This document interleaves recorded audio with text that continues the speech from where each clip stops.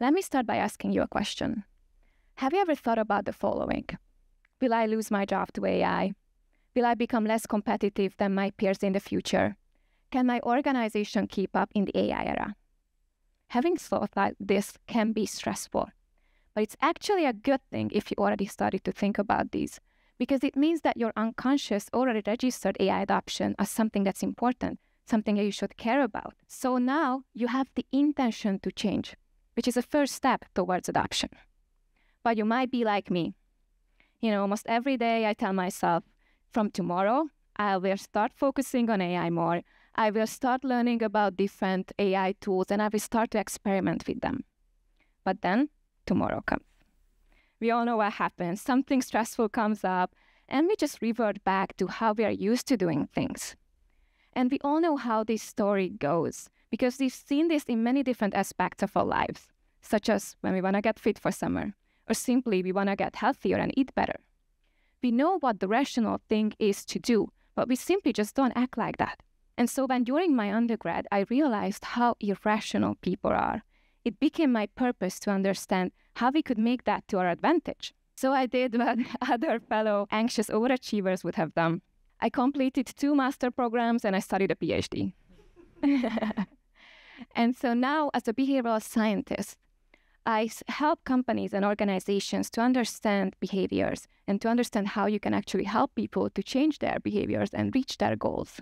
And so if today you want to learn how you can make your AI adoption journey in a way that it will actually stick, then this talk is for you.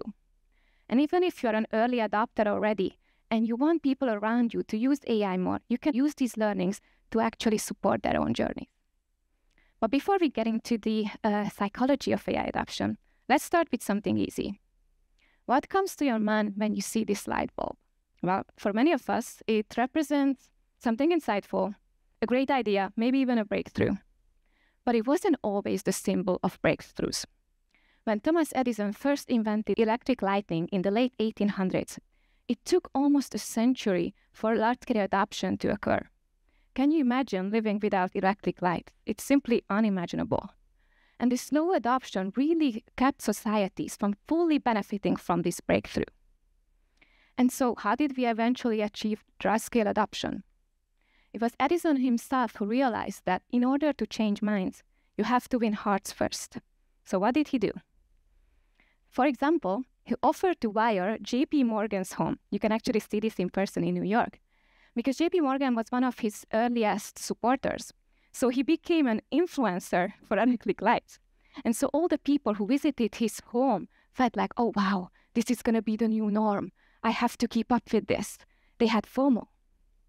And so this really illustrates it well, how having superior technology and rational arguments is not enough for adoption. You have to make it emotional. It's also an emotional problem. So what does this tell us about AI adoption? Let's fast forward to today. We face a very similar challenge, but the stakes feel much higher because AI is disrupting entire industries overnight. So it won't wait for us to change in our own timeline, in our own pace. We have to act now as soon as possible. But the good news is that the difference between those who thrive and those who fall behind will not just be about knowledge or willpower. It's actually how smartly you design your own AI adoption journey so that behavior change will actually happen and AI adoption will stick with you. And this leads to one of the most important points of our talk. AI adoption is not just a technological problem. It's also a behavioral one. Let that sink in. We need to understand the psychology behind all of this.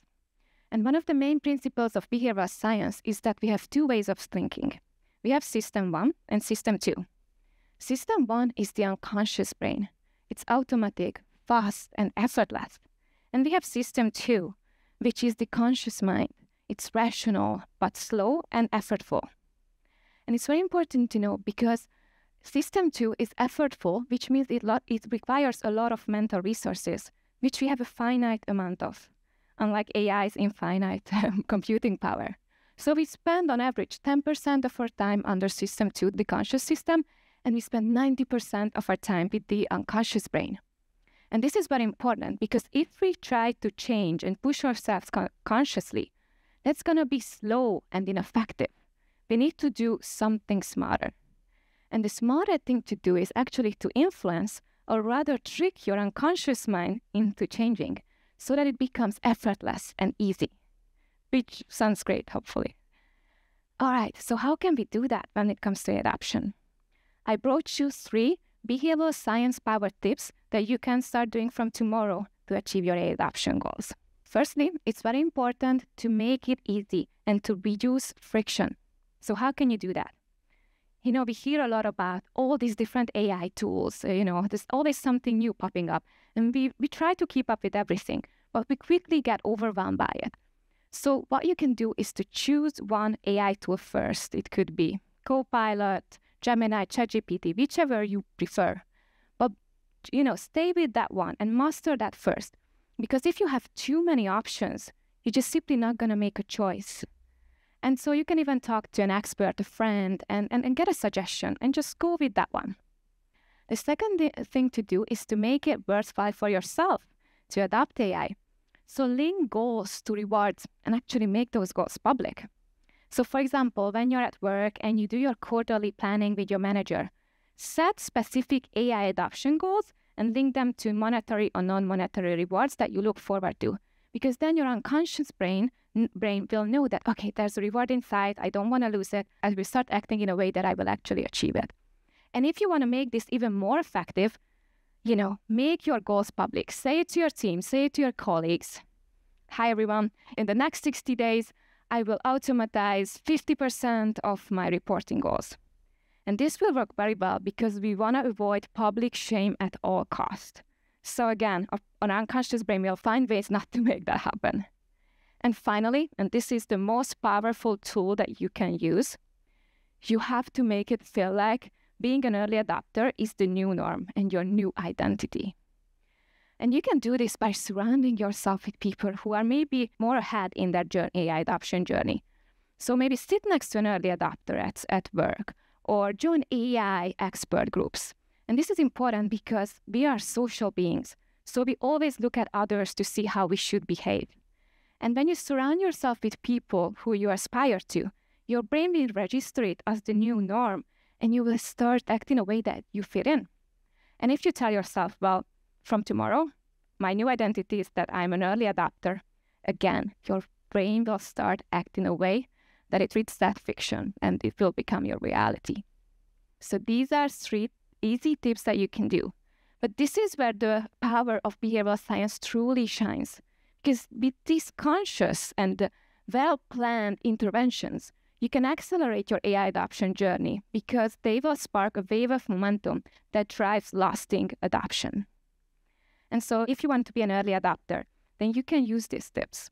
And if you're an early adopter already or a leader, you can support your surrounding and your friends, your coworkers in their adoption journey. Because the sooner we all adopt to AI, the sooner we can benefit from it as a society. So I will leave you with this final challenge. Are you ready to future-proof your career by accelerating your AI adoption? Then take these steps and let's go. Thank you.